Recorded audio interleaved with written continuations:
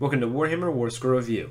In this video, we'll be taking a look at the Thunderscorn unit, the Dragon Ogors. Warscroll Review. Continuing the Beast of Chaos reviews, next up are the Dragon Ogors. Part of the Thunderscorn subfaction, these guys are pretty awesome looking, but let's see their uses on the tabletop. Starting out strong with an 8-inch movement, making them not super fast, but still more maneuverable than most models.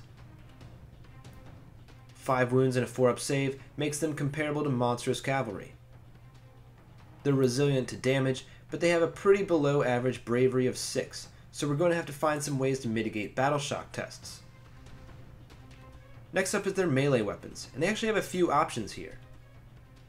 They all have their raking foreclaws, but they have the ability to choose one of 3 other weapons. First up are the paired ancient weapons. 6 attacks, hitting and wounding on 3s. Would be nice for chopping up some infantry, but that's about it. Next on the list is the Draconic Warglaive, sacrificing 2 attacks compared to the paired weapons for an extra rend and inch on the range. The final weapon option is the Draconic Crusher. This one has just 3 attacks, but damage 3. Otherwise identical to the paired weapons. I generally recommend the Warglaive, as the rend and reach will both come in handy with these big bases. As mentioned, they each have their raking foreclaws, which give them an extra 2 lukewarm attacks. The Dragon Ogors come with a special ability that will help their offensive potential. Storm Rage allows them to reroll hit rolls of 1 if they are wholly within 12 inches of a Dragon Ogor Shaggoth. So that's it. These models are pretty basic other than their weapon choices. They come in units of 3 for 140 points and go up to units of 12. They are even battle line if the general is the Dragon Ogor Shaggoth in a Beast of Chaos army. As a battle line choice, they won't let you down. They are both durable and can dish out the pain. Send them after harassing units, or go peel mid-sized units off far objectives. They are decently fast, so they won't have too much trouble getting there. If they are your battle line choice, they can go in minimum sized units, but if you're taking these models to deal damage, take them in units of 6 or more. Of course, with the new Beast of Chaos Battle Tome, I was eager to note what sort of synergies there now were for these previously unsupported models. The Beast of Chaos battle trait, Creatures of the Storm, is the Thunderscorn's unique ability. This one gives them a free D6-inch movement in the hero phase that can't start or end within 3 inches of the enemy models. So basically note that these guys are effectively always moving at least 9 inches, but as much as 14 without running. Now they're actually super fast, but somewhat unreliably so. The Beast of Chaos summoning will be pumping out a unit of 3 Dragon Ogors around turn 2 or 3 from the Herdstone, so keep that in mind. And while we're on the topic of the Herdstone, it would be good to mention that it would protect the unit from battle shock tests. A large unit might have trouble fitting completely within 6 inches, but each battle round increases the range. Moving right along, the Beast of Chaos command trait, Father of the Storm, would allow the player to reroll the Creatures of the Storm roll in the hero phase. Being able to reroll means you'll reliably be moving these models more than 10 inches, making them even faster. Keeping with the speed theme, there is also a pretty nice Thunderscorn magic item. Horn of the Tempest grants the bearer an 18-inch Wholly Within aura. Models within can run and charge. Man, so now Dragon Ogors are going 8 plus 2d6 inches. With everything mentioned before, and the at the double command ability, our Draconic Centaurs could easily be moving 18 inches and still charge. The Great Phrase are also pretty important to choosing your army. The Allherd would offer defense from battle shock tests, subtracting 1 from the roll if they fought in combat in the same turn. The Allherd also benefit from a specific command trait. Dominator allows the model to reroll charge rolls when the general is within 3 inches of the enemy, so charge in your general first to ensure the Dragon Ogors get in. Darkwalkers is an interesting Great Fray.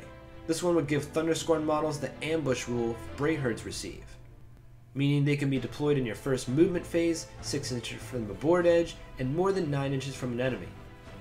Dragon Ogors are probably fast enough that this really doesn't help them as much, and is actually easier to defend against. On the other hand, this can protect a large unit from being targeted first turn by an enemy's Alpha Strike. The final Great Fray are the Gave Spawn. Their unique command ability would allow Chaos Spawns of all things to give out an aura ability granting +1 attack. Using this once or twice will really up the combat potential for these models. Beasts of Chaos spells are up next, and first we'll start with the only applicable Brayherd spells, Tendrils of Atrophy and Wild Rampage. Tendrils of Atrophy would effectively increase the rend of attacks against a certain unit. This is great for all sorts of targets, but it would also pair well with the Herdstone, which grants the same effect in a small bubble, making their weapons rend 2 or even 3 if you chose the Warglaive. Subtracting 3 from the opponent's save roll all but guarantees damage. Wild Rampage is the next spell, and would offer reroll to wound rolls with the Dragon Ogors at the expense of being -1 to save. If I were only taking one, I'd probably go for the Tendrils. It's great that some of the Brayherd spells help out the Dragon Ogors, but surprisingly, Thunderscorn now have their own lore. One of their spells, Sundering Blades, has a similar effect to Tendrils of Atrophy. This spell would increase the rend characteristic by 1. Whew, it's a lot of things to eliminate the enemy save. Speaking of Thunderscorn spells, the Dragon Ogor Shaggoth has a unique spell that would also help out the Dragon Ogors. Summon Lightning allows them to heal D3 wounds and reroll wound rolls. Having the Shaggoth already gives them reroll 1s to hit. Now it gives them reroll wounds too.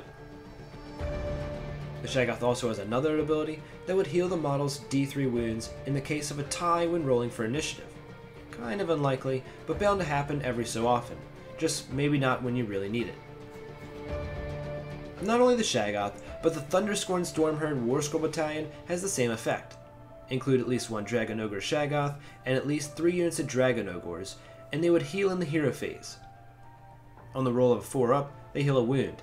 After that, on another 4-up, an enemy unit within 1 inch of the Thunderscorn takes a mortal wound. This battalion is okay, but is super expensive for a pretty mild effect. The Beasts of Chaos Battle Tome comes with 4 very interesting Warscroll battalions as well. They each grant a relatively mild effect, but also give them a mark of a Chaos God. We'll be here all night if I tried to name every combination possible through this, but I see these battalions being used in their respective Chaos God army, like Blades of Khorne or Maggot King of Nurgle. This would see our Dragon Ogres paired with units like Bloodstokers, Bloodsecrators, and Epidemius, all of which would have a huge effect on our Centaurs. Who would also have a huge effect on the Dragon Ogors is a Chaos Sorcerer Lord. The character can ally into a Beast of Chaos army and could be using its spell to allow them to reroll to hit, wound, and save rolls. The Sorcerer even has another ability to grant another unit reroll save rolls of 1. Making the Centaurs more durable is always welcome, even when they are at minimum unit size.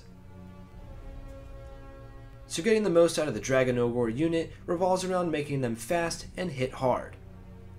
In a Beast of Chaos army, stick the Dragon Ogors in the Gave Spawn Great Fray. Paired with a Chaos Spawn and a couple Dragon Ogor Shaggoth spells, 3 regular Dragon Ogors will be putting out 15 Rend 2 attacks and 6 Rend 1 attacks that reroll all wound rolls as well as hit rolls of 1. Put the target near the Herdstone or under the influence of the Brayherd spell, Tendrils of Atrophy, and those attacks are wiping out most armor saves with all their attacks. Add in a Battalion Warscroll so you can still include the Horn of the Tempest to keep those Dragon Ogors running and charging. Now I'm sure you can make some insane Khorne Dragon Ogor units using an assortment of things with blood in their name, but I'm not going to go into all of it. Just start with a Bloodstoker and Bloodsecrator, and you're already good. In all, the Dragon Ogors are fairly universal. Beasts, Chaos Gods, and even Grand Alliance all welcome Dragon Ogors because they are included in so many synergies. Dragon Ogors receive a 4 out of 5. They are a solid choice and fill multiple roles, and can still pack a huge punch with a couple buffs. What do you think of Dragon Ogors? What Warscrolls would you like to see reviewed next on the channel? Leave your answers, suggestions, and questions in the comments below, and thanks for watching.